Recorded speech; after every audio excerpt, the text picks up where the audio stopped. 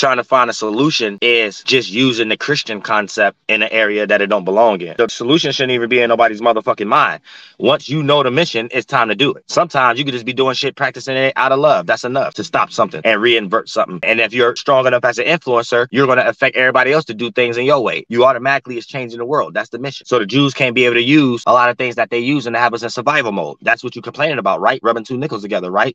Things being hard for you, right? So you just don't know where to start at. So you think we need to start in like a Christian type of way. No, it's very simple how we can change the world. Stop believing they bullshit. That's how simple it is. They shit only work when you believe it. Ain't no such thing, the world gonna end, none of that goddamn shit. When your world end, that's when your world ended. When you die. As long as all species as spirits breathing and thinking, and your ass get ready to reincarnate again too, motherfucker, there's gonna be a world for you to be in. It's as simple as that. The only way we can manifest a hellistic weather if the shadow government choose to do some witchcraft to get everybody on the same chaotic train of thought and line of reasoning, blame it on COVID.